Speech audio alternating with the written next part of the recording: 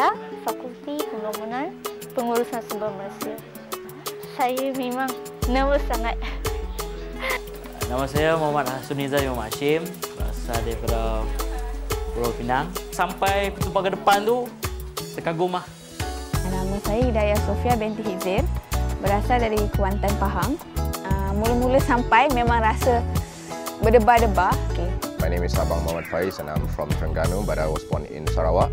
I'm actually quite excited. Nama saya Yunis Gabriel Maya, berasal daripada Johor Bahru, Johor. Excited. Sebab memang daripada dulu lagi nak masuk UTM. Nur Amani Amanina binti Nazri. Saya berasal daripada Keluang, Johor. Oh, rupanya macam ni ke belajar kat U apa semua kan? Muhammad bin Ma'anifah, ijazah teknologi serta pendidikan. Memang enjoy lah, saya rasa macam. My name is Irene Chan. I come from Sempurna, Sabah. I lost my way.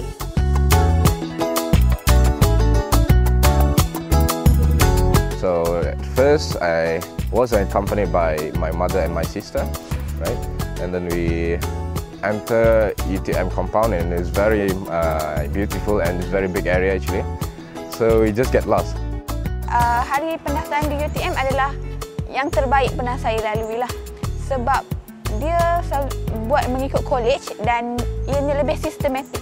Lokasi pendaftaran tu yang agak jauh dan kita perlu berjalan dan mungkin nasib kurang baik hari tu hari hujan kan. Semasa pendaftaran tu saya cakap saya salah buat pembayaran. Lepas tu dia, walaupun saya buat kesilapan, dia cakap tak apa, daftar je dulu.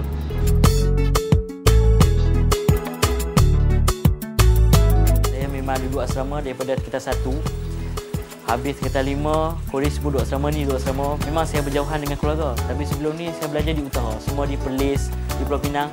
Tiba-tiba saya terpaksa berjauhan 700 km lebih dengan keluarga di Johor. Dan perasaan sedih saya tu berlainan dengan sebelum ni. Saya daripada kecil, daripada tingkatan 1 sudah berpisah dengan keluarga. Jadi rasa berdikari ataupun rasa berjauhan dengan keluarga tu sudah sebati dengan diri lah. My first experience to be in hostels, it was a bit hard for me to cope with the environment here. Lainlah perasaan tu sebab walaupun dah jauh tapi rasa macam saya punya langkah tu dah semakin jauh kan. There is a lot of gather. Nampak banyak poster. So like shock lah. Boleh ke buat macam tu? Why is it like so open and then everyone is wearing very casual stuff? Saya rasa belum sempat explore dan sehingga sekarang pun saya rasa ada lagi tempat-tempat di dalam UTM ni saya tak explore lagi. It's full of green with a lot of trees here, kind of comfortable. Library. It's like the best library. Walaupun buku dia banyak yang lama-lama, but buku lama tu is okay kan. Cara kita nak pinjam buku yang seperti self-checkout book kan, self-checkout machine tu. So dia lebih reliable sebenarnya, dia lebih senang. So we can see there are sport facilities like futsal court, like basketball court, and all of that is free.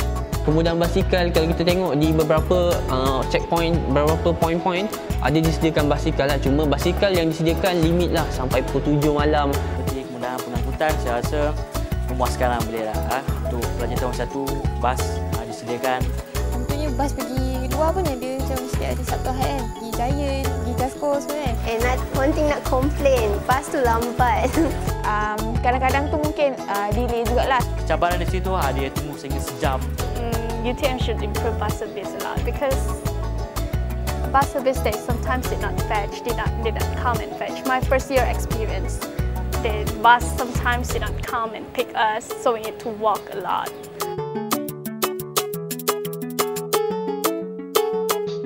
Foods here, certain places are expensive, certain places are very cheap one. UTM provide a very cheap cafeteria. Yeah. The food is very nice, but then it's very cheap. Sebab kolej paling hujung, kolej saya memang tak ada kafe. Saya nak makan, saya kena keluar pintu belakang pergi ke situ pula. Saya jalan kaki 15 minit, saya makan, saya kenyang, balik saya lapar balik kan. Okay, except for the fish. For me, except for the fish, because in my area we did not eat like fresh water. We only eat seawater fish like that. never eat like kangkeli. Kalau kafe tu ada masak daging, memang saya macam tak nak makan lah kat sana. Kalau nak makan pun kena pergi meranti, cengai, tak apalah. Okay, itu mungkin cabaran. Ada pun kafe untuk foreigner, mahal sikit.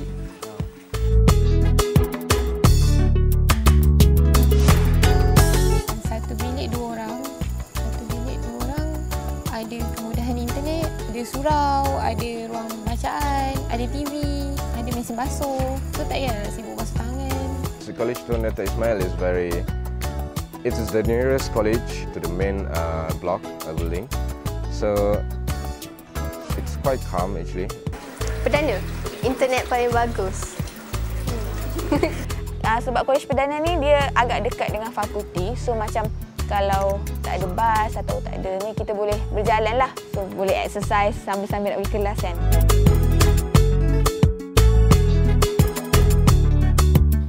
The first time to meet professor, doctor, right? Previously I had never met them and it's very nervous actually. Terkejut sebab kuliah dia kecil. Saya dapat FPPSM kan, so the classroom is totally a classroom even though you got 72 students. Di bilik kuliah tu selesa. Okay, kita senang nak buat kerja. Tapi datang sini dia macam classroom biasa, so terkejut lah by that. Kerusi dia jenis yang pakai kerusi apa? Buka meja tu kan. Maybe cuma ada kecil sikit, sempit sikit. Kadang-kadang macam satu meja tu tak boleh nak letak banyak-banyak kan. Nanti kadang-kadang ada je jatuh lah kalkulator, jatuh pensel apa semua.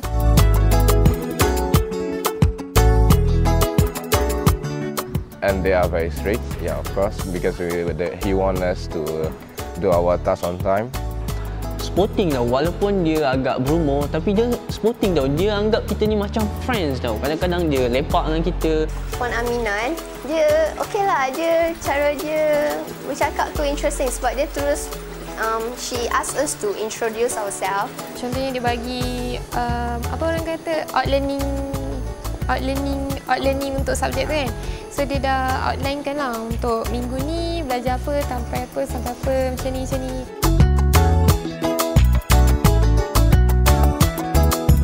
Monday is the only day that we need smart day. We need to wear formal attire to class. So and for the rest of the day we can wear whatever we want. Ni dah universiti ya. Maksudnya pemakaian tu dah lebih, dah lebih matured, dah lebih janji sopan lah. Maksudnya macam kalau ditetapkan tu macam kena pakai baju yang sama hari-hari. Kadang-kadang kita rasa macam boring kan, macam tak ada variety kan. Tapi kalau dekat sini, macam kalau saya rasa saya nak pakai baju kurung, kita boleh tukar pakai baju kurung kan. Kalau saya rasa nak pakai seluar ke, kita boleh, maksudnya kadang-kadang boleh ikut fashion kot.